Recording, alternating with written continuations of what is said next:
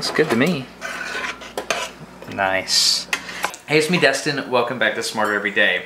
So I'm going to show you something today that's fascinating. If you take a normal piece of dry spaghetti, you can do this in your home, and you bend it right up until the point it breaks, it doesn't do what you think it should. It doesn't break into two pieces, it breaks into three. It happens almost every time. You see that? That broke out of the middle. Today on Smarter Every Day, we're going to wait till the kids finish their dinner, and then we're going to break out the Phantom V1610 and record this at 250,000 frames per second. And we're going to unravel the secret of why spaghetti shatters the way it does. You're getting smarter every day. If you haven't already run to the kitchen, do that now. Grab some spaghetti and goggle up, because science is about to happen. One at a time, grab a noodle on both ends and bend it until it breaks. You'll notice that the majority of the noodles break into more than two pieces. Now you might not think this is a big deal, but it's a really big deal. You see, it's really easy to understand why bending a rod makes it break into two pieces. The bottom is in compression and the top is in tension. When the tension on the top exceeds the maximum allowable tensile stress, it rips it in half and you're left with only two pieces of the rod left. So why is spaghetti different? Something else is happening here. The simple act of snapping spaghetti has stumped brilliant scientists for years, including Richard Feynman, who, as you might know, was on the theoretical physics team during the Manhattan Project and also won a Nobel Prize for Physics in 1965. Everyone accepts that Richard Feynman was a genius, so it's no surprise that his theory about why spaghetti snaps into multiple pieces makes a lot of sense. If you tried it by now yourself, you know that when you snap it, you feel this little vibration in your fingers. He thought that this vibration, if it was significant enough, could excite the remaining spaghetti sufficiently so that it would cause a secondary fracture on down the rod. To test his theory, Feynman and a friend decided to snap spaghetti underwater to dampen out this vibration. They were surprised to find out that when they snapped it underwater, it still seemed to break into multiple pieces. So here we are. If a smart dude like Richard Feynman can't figure this out, what chance do we have? So we're going to figure this out in my kitchen. This is what we're doing. My wife brought home all kinds of different pasta for me at my request. I've got them taken out here and we're running an experiment with this high-speed camera. It's a Phantom V1610. We have a lamp set up and we're just going to sit and break pasta and observe. I looked all over the internet and the fastest research imagery I could find was 4,000 frames per second. So in order to further science, we're going to start out at least 18,000 frames per second, which surely should tell us something, right?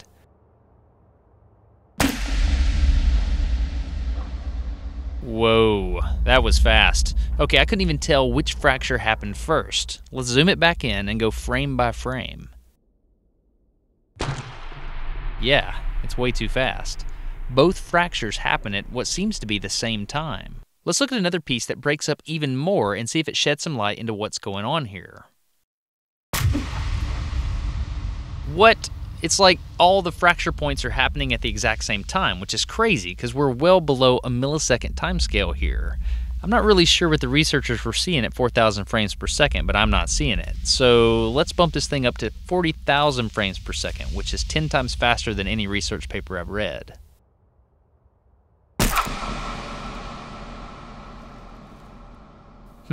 Okay, so we're starting to learn something. I can at least tell that the right side broke first, but both still seem to be happening within 100 microseconds of each other, which is really, really fast. Also, let's start to watch the rotation direction of the broken pieces. Let's watch another one and see if vibration has anything to do with that second fracture.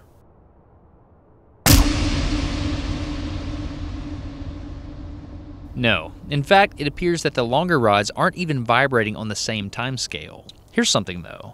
If you look, the smaller broken pieces, when they start to rotate, always seem to rotate away from the first fracture.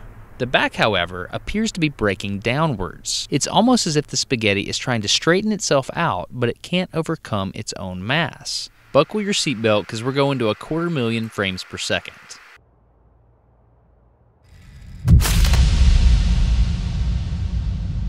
Man. We had to go way faster than I thought we would to get this answer, but there it is. I mean, it's not vibration. It's the curvature of the spaghetti as it straightens out. Think about it this way. The entire spaghetti rod is under torque, right? Because of this torque, it bends in a curve. And when a break occurs, the side near the break is now free from torque. But there's still this counter torque built up in the rod.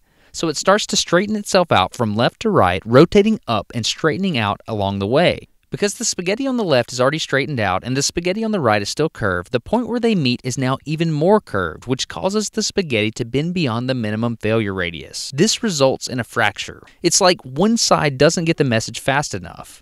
If the whole rod were to release at one time, it'd be fine, but it doesn't. It breaks itself apart along the way. Every time you have a new break, the process starts all over again. This physical phenomenon is called a cascading fracture. Until recently, the math behind this phenomenon wasn't very well understood, but I did find a really cool French research paper on the topic, as well as a neat simulation created by some Norwegian petroleum engineers. To my knowledge, though, the video that we just watched gives more insight into this physical phenomenon than anything else that's ever been done.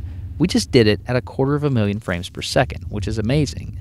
So there you go. The secret of snapping spaghetti is not just a party trick. The next time you boil spaghetti, be careful, because you are about to explore the very edge of scientific knowledge. So thank you very much for watching this episode of Smarter Every Day. If you would like to get a book that talks about all the things that Richard Feynman studied, I recommend an Audible book called Surely You're Joking, Mr. Feynman. I am listening to it right now, and it's really good. If you would like to support Smarter Every Day, go to audible.com/smarter and download Surely You're Joking, Mr. Feynman, and you would support Smarter Every Day, and I would greatly appreciate that. So, thank you very much. I'm Destin. You get Smarter Every Day. Have a good one. Woo! You ever heard of Richard Feynman? No idea. No idea? No idea who he is, but it sounds fun. Well, he is. He's a little different than Daddy, but he's a pretty smart, awesome dude. 3. At least 4. I hope this video earned your subscription. If not, just enjoy this confused fish. Thanks.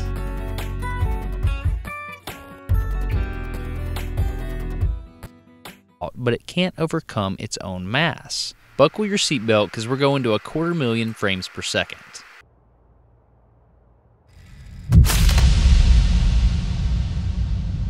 Man, we had to go way faster than I thought we would to get this answer, but there it is. I mean, it's not vibration. It's the curvature of the spaghetti as it straightens out. Think about it this way. The entire spaghetti rod is under torque, right? Because of this torque, it bends in a curve. And when a break occurs, the side near the break is now free from torque. But there's still this counter torque built up in the rod. So it starts to straighten itself out from left to right, rotating up and straightening out along the way. Because the spaghetti on the left is already straightened out and the spaghetti on the right is still curved, the point where they meet is now even more curved, which causes the spaghetti to bend beyond the minimum failure radius. This results in a fracture. It's like one side doesn't get the message fast enough. If the whole rod were to release at one time, it'd be fine, but it doesn't. It breaks itself apart along the way. Looks good to me. Nice. Hey, it's me, Destin. Welcome back to Smarter Every Day. So I'm going to show you something today that's fascinating. If you take a normal piece of dry spaghetti, you can do this in your home, and you bend it right up until the point it breaks, it doesn't do what you think it should.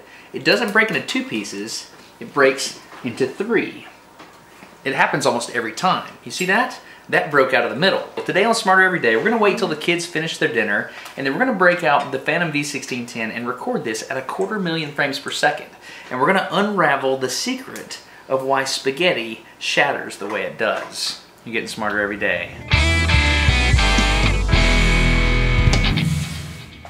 If you haven't already run to the kitchen, do that now. Grab some spaghetti and goggle up, because science is about to happen. One at a time, grab a noodle on both ends and bend it until it breaks. You'll notice that the majority of the noodles break into more than 2 pieces. Now, you might not think this is a big deal, but it's a really big deal. You see, it's really easy to understand why bending at the exact same time, which is crazy because we're well below a millisecond time scale here.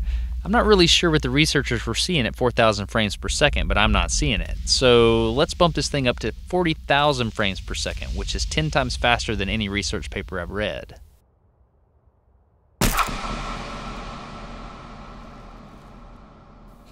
Okay, so we're starting to learn something. I can at least tell that the right side broke first, but both still seem to be happening within 100 microseconds of each other, which is really, really fast. Also, let's start to watch the rotation direction of the broken pieces. Let's watch another one and see if vibration has anything to do with that second fracture.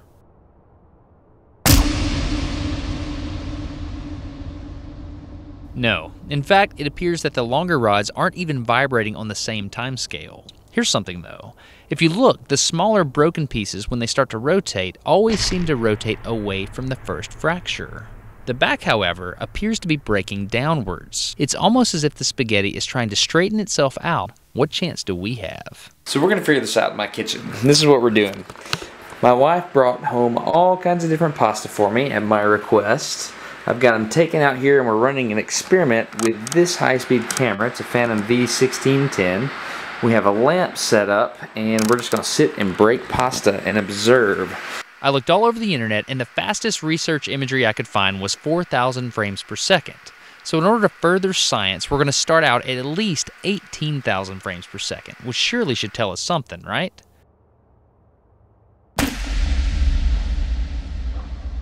Whoa, that was fast. Okay, I couldn't even tell which fracture happened first. Let's zoom it back in and go frame by frame. Yeah, it's way too fast. Both fractures happen at what seems to be the same time. Let's look at another piece that breaks up even more and see if it sheds some light into what's going on here.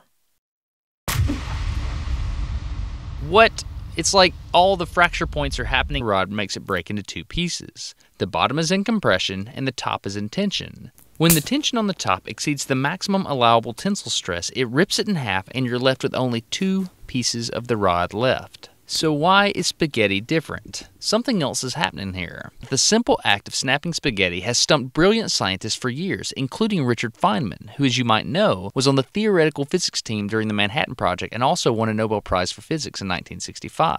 Everyone accepts that Richard Feynman was a genius, so it's no surprise that his theory about why spaghetti snaps into multiple pieces makes a lot of sense. If you tried it by now yourself, you know that when you snap it, you feel this little vibration in your fingers. He thought that this vibration, if it was significant enough, could excite the remaining spaghetti sufficiently so that it would cause a secondary fracture on down the rod. To test his theory, Feynman and a friend decided to snap spaghetti underwater to dampen out this vibration. They were surprised to find out that when they snapped it underwater, it still seemed to break into multiple pieces. So here we are. If a smart dude like Richard Feynman can't figure this out,